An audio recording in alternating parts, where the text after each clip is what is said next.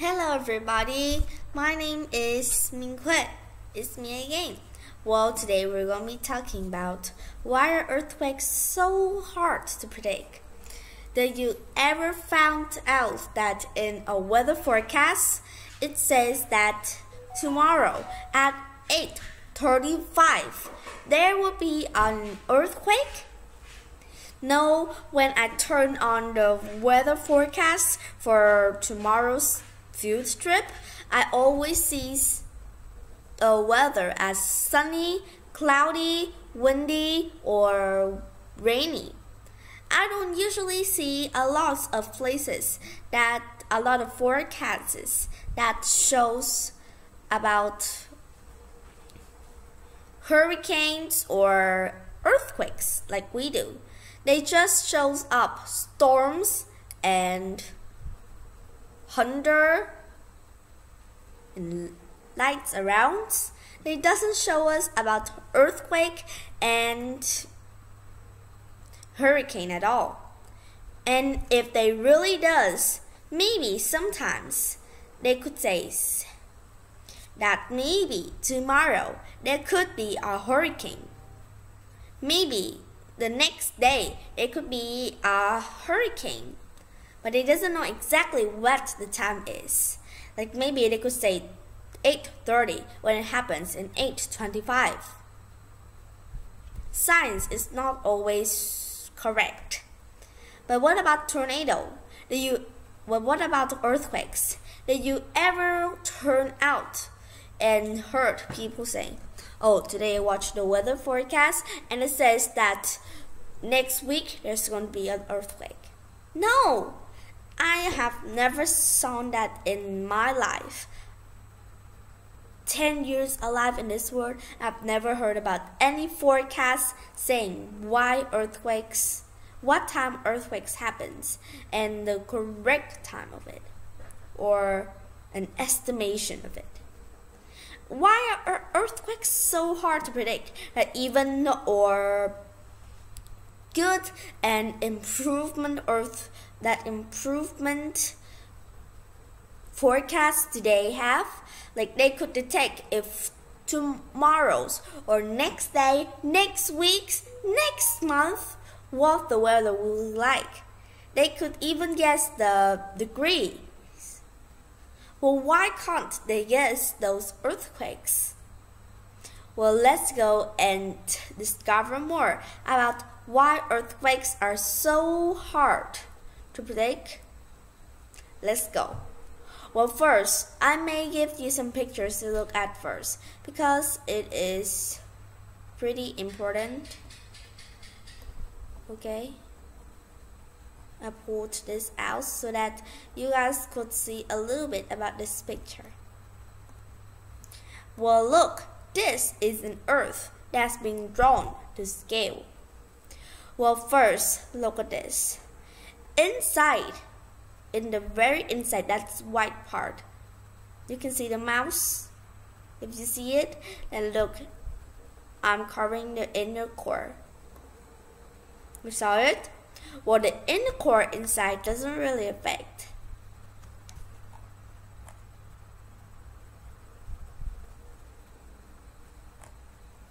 Next, outer core doesn't matter too. Silver metal doesn't matter too. We come to the atmosphere, the rigid mantle, then the crust, then the ice cap. Well, on the earth, on the surfaces, did you ever see those big rocks lumps up on the ice cap of the earth? If you have really seen so, then you've probably known what is it. Inside earthquakes, it always happens like that. Earth's core is made from rocks, right? They are made from several vast and jagged rocks. The earth crust, the crust that I've just shown you there. Let me just make a copy of this.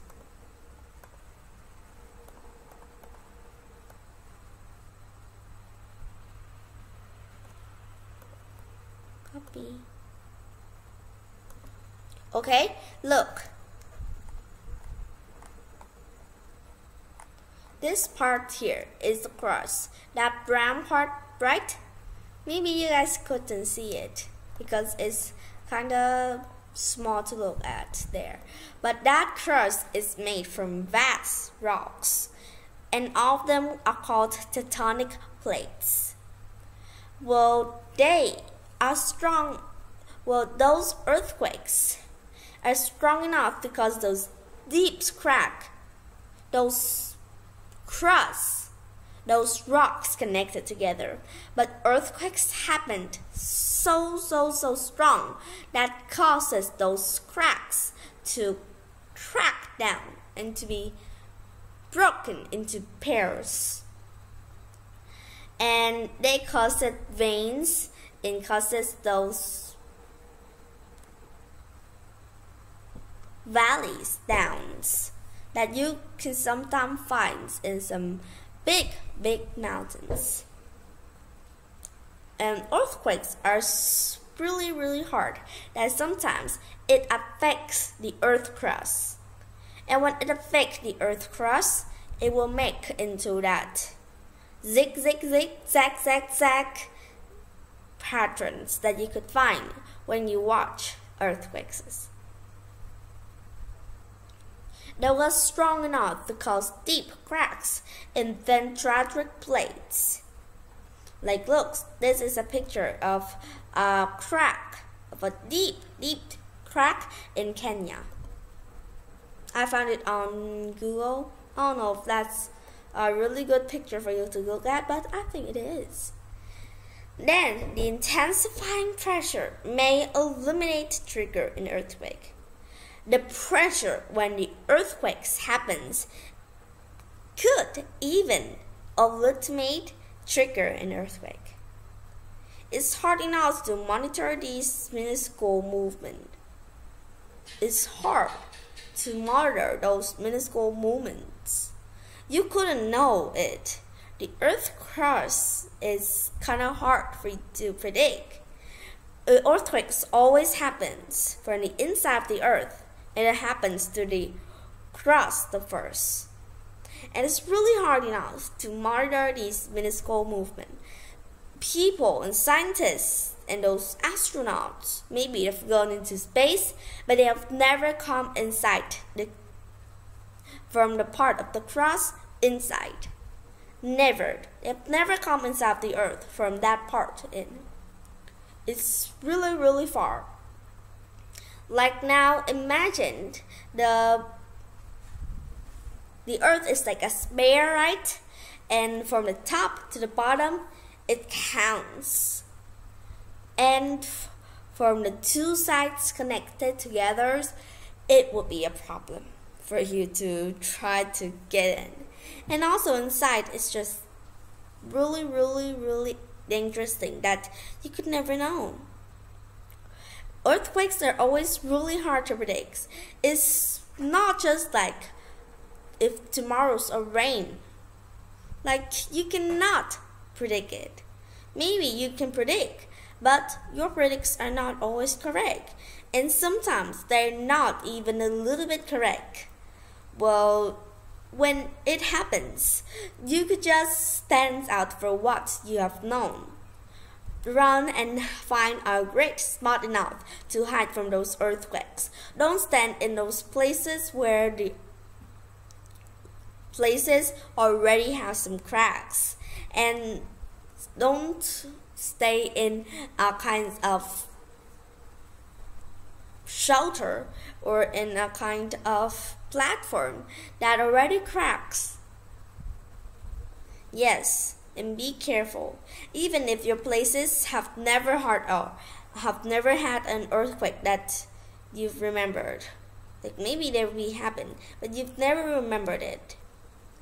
Well, even if so, you always need to prepare for all those skills to predict them. I don't say that you must know when an earthquake happens. No, but predicts what will happen to you in an earthquake may look great enough for you to study, right? Well, why don't you just go and study more about those skills? Not just earthquakes, but hiding in thunderstorms, hurricane, storms, and a lot of more. Why not? Studying it sometimes, and it will help you for a lifetime. Goodbye. See you next time.